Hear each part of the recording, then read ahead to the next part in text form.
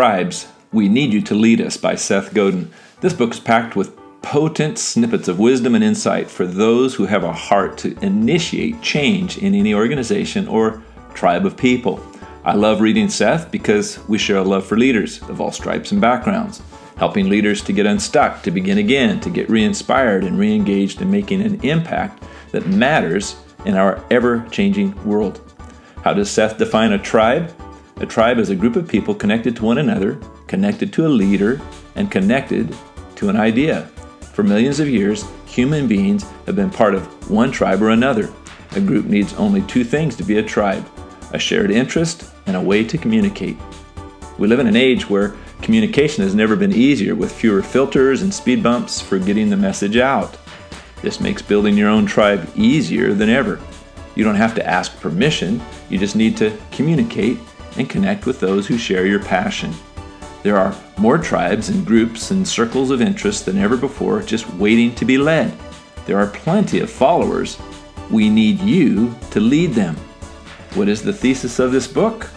For the first time ever, everyone in an organization, not just the boss, is expected to lead. The very structure of today's workplace means that it's easier than ever to change things and that individuals have more leverage than ever before. The marketplace is rewarding organizations and individuals who change things and create remarkable products and services. It's engaging, thrilling, profitable, and fun. Most of all, there is a tribe of fellow employees or customers or investors or believers or hobbyists or readers just waiting for you to connect them to one another and lead them where they want to go. There's a major difference between the leaders we need today and the old school management styles of the past that are more ineffective than ever. Management is about manipulating resources to get a job done. Burger King franchises hire managers. They know exactly what they need to deliver and they're given resources to do it at low cost. Managers manage a process they've seen before, and they react to the outside world, striving to make that process as fast and as cheap as possible. Leadership, on the other hand, is about creating change that you believe in. Leaders have followers. Managers have employees. Managers make widgets. Leaders make change. Change is frightening, and to many people who would be leaders, it seems more of a threat than a promise. So why do people settle for the status quo? Why don't people lean into change? Why is change so scary? Because in a stable world, it's great to be king. Lots of perks, not a lot of hassles. Kings have always worked to maintain stability because that's the best way to stay king. They've traditionally surrounded themselves with a well-fed and well-paid court of supplicants, each of whom has a vested interest in keeping things as they are. The monarchy has had a huge impact on the way we see the world. Kings taught us about power and about influence and about getting things done. A king assembles his own geographically based tribe and has power to enforce compliance. From royalty, we learned how to build corporations, and from royalty, we learned how to build nonprofits and other organizations as well. Long live the king. Corporations are traditionally built around the CEO with all his perks and power. The closer you get to being king, CEO, the more influence and power you have. The goal of the corporation is to enrich the king and keep him in power.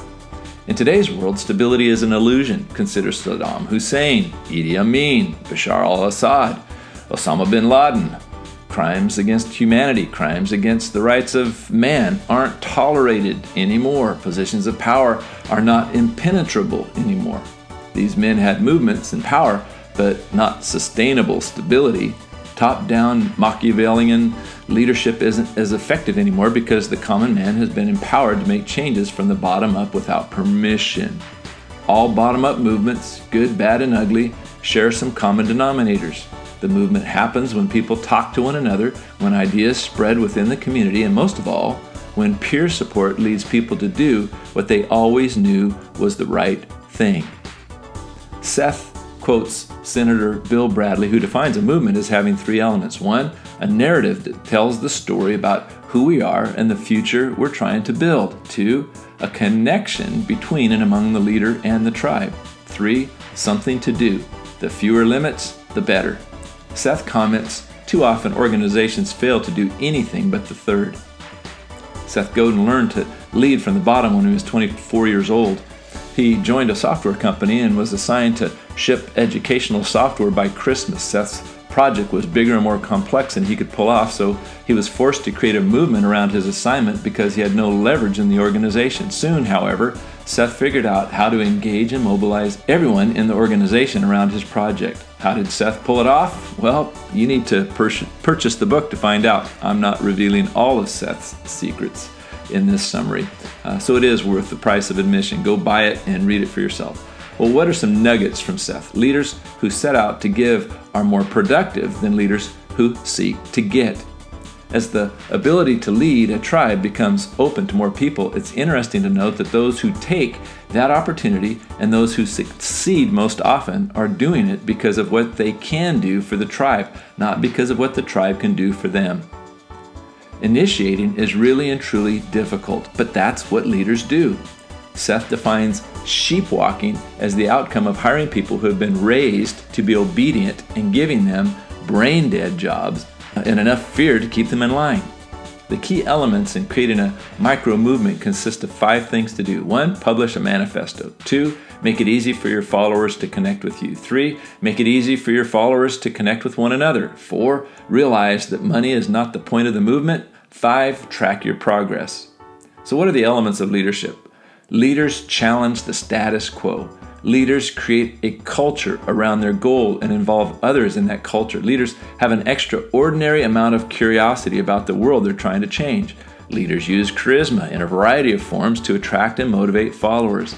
Leaders communicate their vision of the future. Leaders commit to a vision and make decisions based on that commitment. Leaders connect their followers to one another. They don't have to be in charge or powerful or pretty or connected to be a leader.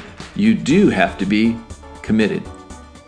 The secret of Ronald Reagan is to listen, to value what you hear, and then to make a decision even if it contradicts the very people you are listening to. Reagan impressed his advisors, his adversaries, his voters by actively listening. People want to be sure you heard what they said. They're less focused on whether or not you do what they said. Part of leadership, a big part of it actually, is the ability to stick with the dream for a long time. Long enough that the critics realize that you're going to get there one way or another, so they follow. Flynn Barry wrote that you should never use the word, quote, opportunity. It's not an opportunity, it's an obligation. I don't think we have any choice. I think we have an obligation to change the rules, to raise the bar, to play a different game, and to play it better than anyone has any right to believe is possible. There's no record of Martin Luther King Jr. or Gandhi whining about credit. Credit isn't the point, change is. So what are you waiting for? Who is your tribe, and what are you doing to tighten and lead your tribe? The greatest waste of time is the time it takes for you to get started, so write it down and do something. Bye for now.